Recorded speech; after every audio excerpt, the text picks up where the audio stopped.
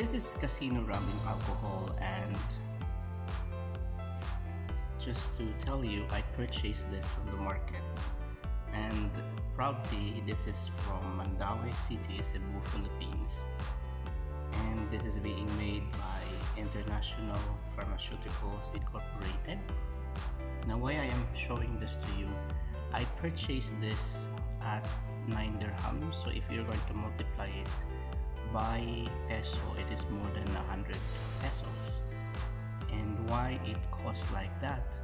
Because of course this is, for us who are OFW here, this is imported products, one of the imported products that we are consuming or purchasing because we need this. Why the cost is that much?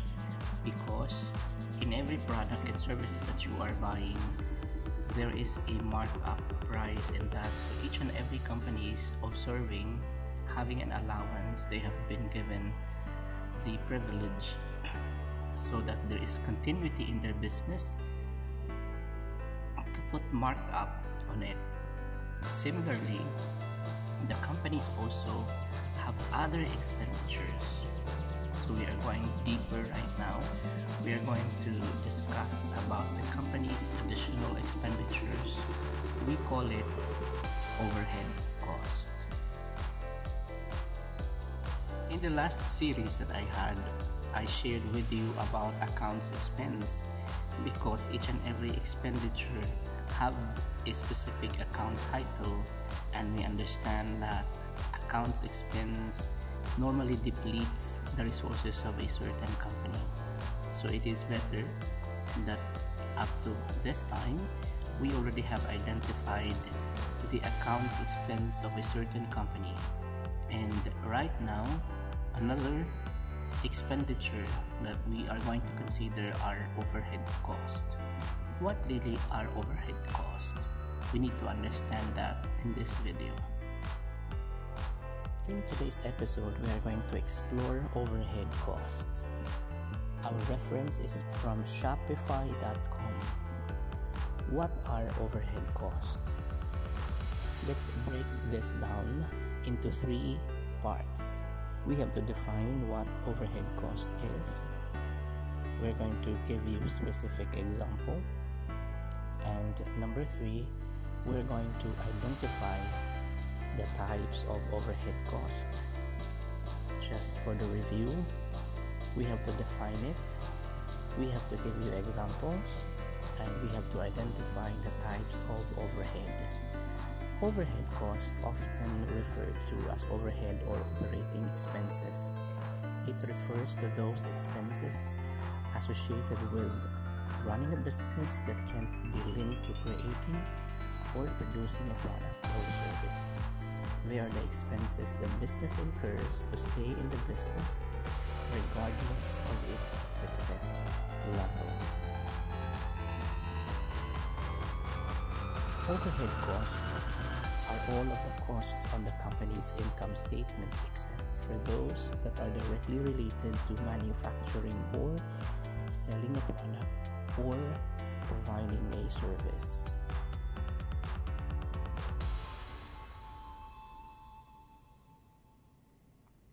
For example, a potter's clay and potting wheel are not overhead costs because they are directly related to the products being made. The rent for the facility where the potter creates is an overhead cost because the potter pays rent whether she's creating product or even staying idle, especially during this pandemic. We are done with the definition and we have illustrated it. Let's provide examples. A company's overhead costs depend on the nature of the business. A retailer's expenses will be different from a repair shop or a crafter's. Of course, typical examples are: number 1, rent. In the illustration, it is showing buildings. Number 2, utilities, and this comes every month. Insurance, this is coming every year.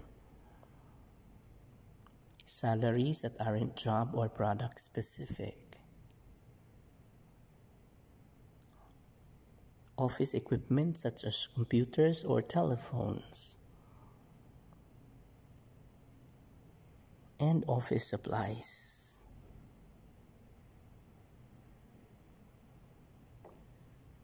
We are done giving you with the specific examples.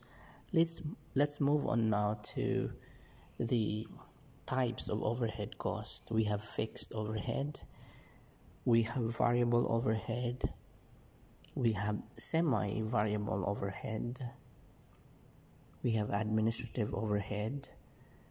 Lastly, we have selling overhead.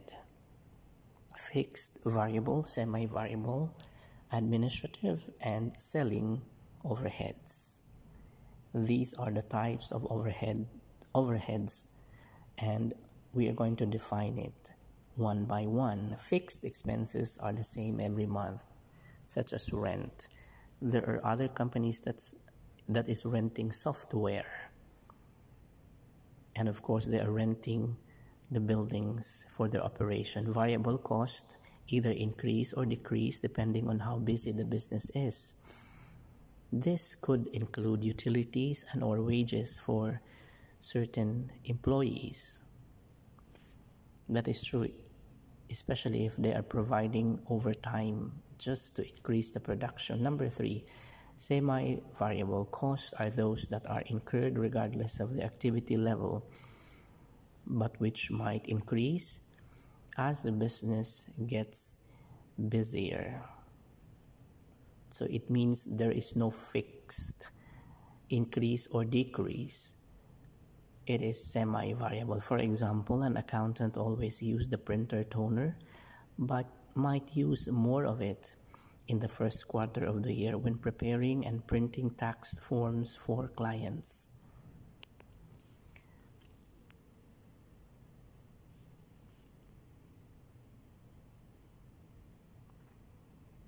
Number 4, administrative overheads. It usually includes expenses in relation to basic administration and general business operations, such as salary of accountants or receptionists.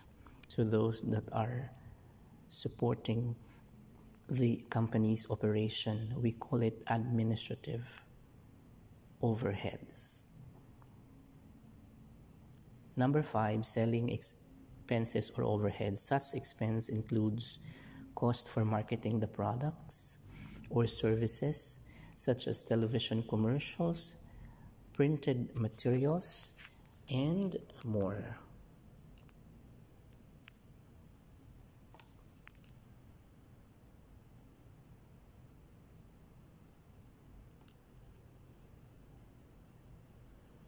It is important to monitor overhead costs because they are not directly related to revenues. They can drain a business unnecessarily when not properly controlled. The classic small business example of unnecessary overhead is the startup entrepreneur who rents office space in a trendy location for an operation that could be home-based until growth requires more room for staff and equipment. The money spent on the rent might be better invested in an advertising or promotion for the new, unknown business. Thank you guys for watching, and this is our topic for today: overhead cost.